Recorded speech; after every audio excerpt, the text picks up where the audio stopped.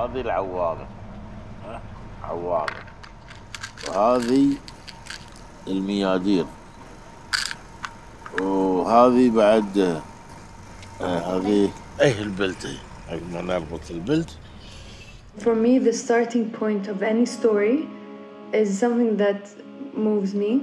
I wanted something that's close to me, and because of that, you know, the stories were always inspired by a young woman. اليوم الجاي إن شاء الله بوديك تشوفين اسمك الذهبية. بس لا تنسى. لا راح علشان ما أنسى. At that time, I was still in high school, and my grandfather, Allah yarhamah, was going through a lot because of his health, and I just didn't know how to process it. I had never been through something like it. I was very moved by it. I just didn't know what was going on, and at the same time, because I didn't know what was going on, it felt like I was kind of pushing it away and denying it.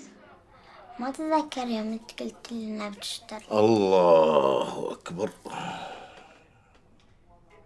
And so for me, Smicha became almost like a way to understand it, to understand what does it mean to lose a person. The very like intricate details, the nuances of what's on screen, of dealing with people, of dealing with the main character. It's cathartic.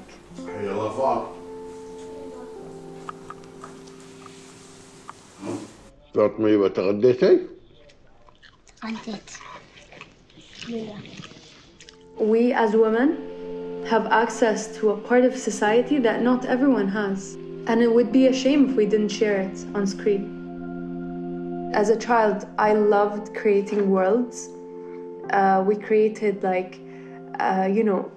airplanes and, building kind of imaginary sets so we can play in.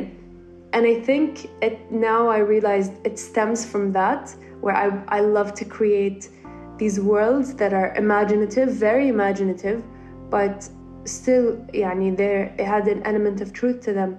And just growing older and continuing to make films just reaffirmed how much I love not just the process, but how comfortable I felt with expressing myself through sound and image.